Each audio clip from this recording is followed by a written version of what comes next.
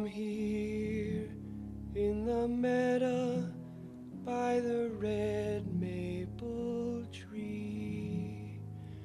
Mama, hey mama, look sharp, here I be. Hey, hey, mama, look sharp. Them soldiers, they fired, oh ma, did we run. But then we turned round and the battle begun. Then I went under, oh ma, am I done? Hey, hey, mama, look sharp. My eyes are wide open, my face to the sky. Is that you I'm hearing in the tall grass nearby? Mama, come find me before I do die. Hey, hey, mama, look sharp.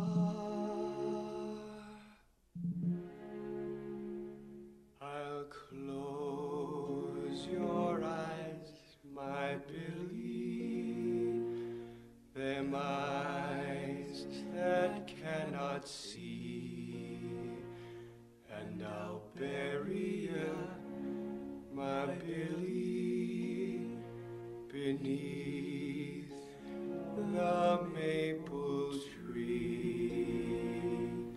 And never again will you whisper to me, hey, hey, oh mama, look sharp.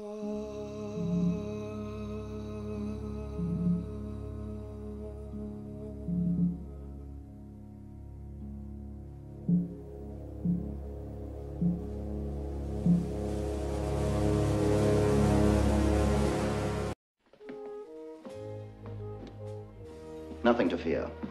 It's a masterpiece. I'm to be congratulated. You? For making him write it. Oh, of course. It's a masterpiece, I say. They will cheer every word, every letter. I wish I felt that way. I believe I can put it better. Now then, attend, as friend to friend, our declaration committee. For us I see immortality in Philadelphia City. A farmer, a lawyer, and a sage. A bit gouty in the leg. You know, it's quite bizarre to think that here we are, playing midwives to an egg. Egg? What egg? America, the birth of a new nation. If only we could be sure of what kind of a bird it's going to be. Tom has a point. What sort of bird shall we choose as the symbol of our new America? The eagle. The dove. The turkey. The eagle. The dove. The eagle. The eagle. The turkey. The eagle is a majestic bird. The eagle is a scavenger, a thief, and a coward. A symbol of over 10 centuries of European mischief. The turkey. The turkey is a truly noble bird. Native American, source of sustenance of our original settlers. An incredibly brave fellow who will not flinch in attacking a regiment of Englishmen, single-handedly. Therefore, the national bird of America is going to be... The eagle. The eagle. We're waiting for the chirp, chirp, chirp of an eaglet being born. Waiting for the chirp, chirp, chirp, on this humid Monday morning in this congressional incubator. God knows the temperature's hot enough to hatch a stone, let alone an egg. We're waiting for the scratch, scratch, scratch of that tiny little fellow, waiting for the egg to hatch on this humid Monday morning in this congressional incubator. God knows the temperature's hot enough to hatch a stone. But will it hatch an egg? The Declaration will be a triumph. I tell you, a triumph. If I was ever sure of anything, I'm sure of that. A triumph. And if it isn't, we've still got 4 days left to think of something else. The eagle's going to crack the shell of the egg that England laid. Yes, so we can tell, tell, tell on this humid Monday morning in this congressional incubator. And just as Tom here has written, though the shell may belong to Great Britain, the eagle inside belongs to us. And just as Tom here has written, we say to hell with Great Britain, the eagle inside belongs to us.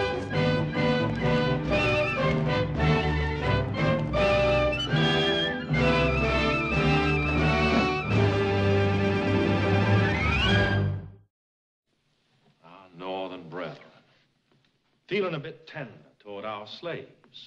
They don't keep slaves. Oh, no. But they're willing to be considerable carriers of slaves to others. They're willing. For the shilling. Or haven't you heard, Mr. Adams? Clink, clink. Molasses to rum to slaves. Oh, what a beautiful waltz. You dance with us, we dance with you in molasses and rum and slaves. Who sail the ships out of Boston, laden with Bibles and rum? Who drinks a toast to the Ivory Coast? Hail Africa, the slavers have come. New England with Bibles and rum. And it's off with the rum and the Bibles. Take on the slaves, clink, clink. Then hail and farewell to the smell of the African coast. Molasses to rum to slaves. 'Tisn't morals, 'tis money that saves. Shall we dance to the sound of the profitable pound in molasses and rum and slaves? Who sail the ships out of Guinea, laden with Bibles and slaves? 'Tis Boston can boast to the West Indies coast. Jamaica, we brung what she craves.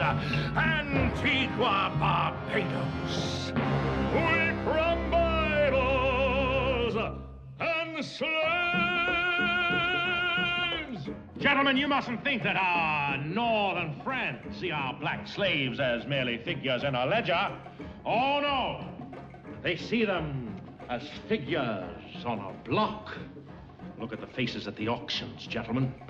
White faces on African wharves, seafaring faces, New England faces. Put them in the ships, cram them in the ships, stop them in the ships.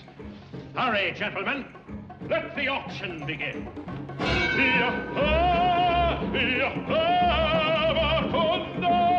Gentlemen, you hear? That's the cry of the auctioneer.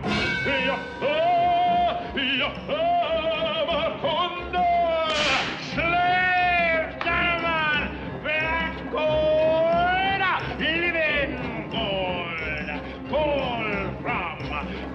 Angola, Guinea, blackbirds for sale, Ashanti, Evo,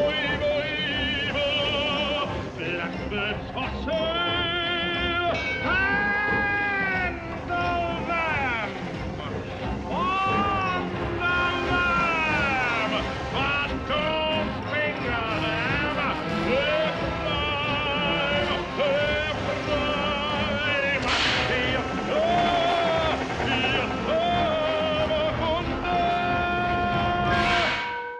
For the love of God, Mr. Rutledge, please.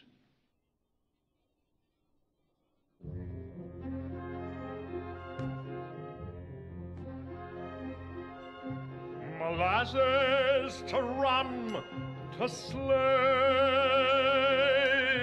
who sail the ships back to Boston, laden with gold, see it gleam, whose fortunes are made in the triangle trade. Hail slavery, the New England dream. Mr. Adams, I give you a toast. Hail Boston! Hail Charleston! Who stinketh the most?